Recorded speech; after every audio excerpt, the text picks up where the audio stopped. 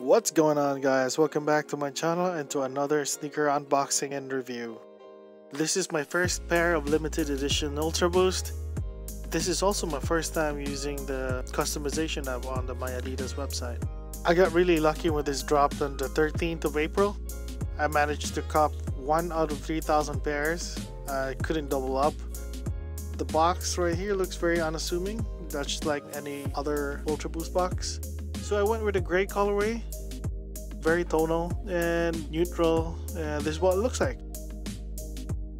The Ultraboost Rainbow in a gray colorway. And of course it comes with a shoe bag and Adidas branding. I just love the design of this shoe and how it came out. I wasn't expecting it to be as nice as this. I really like the multi-knit near the sock liner, and the extra laces are of course gray. But just like any other Ultraboost, you got a continental tire with a boost window and a torsion bar. The tongue right here is actually reflective.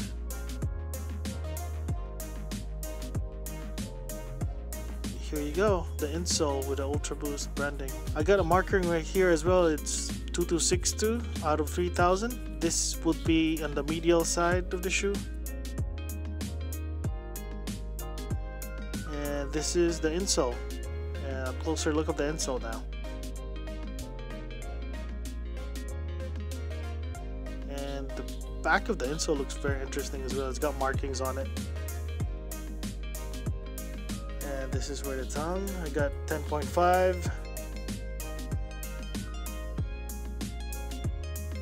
And a closer look of the really cool rainbow prime knit.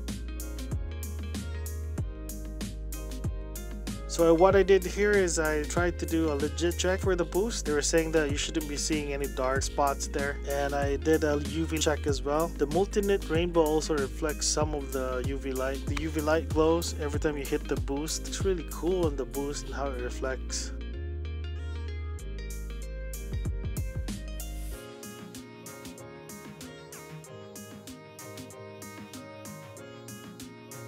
Overall, I really like the colorway. I wasn't expecting it to be this nice and clean, but it turned out really well, so I'm really happy about that. See this on feet.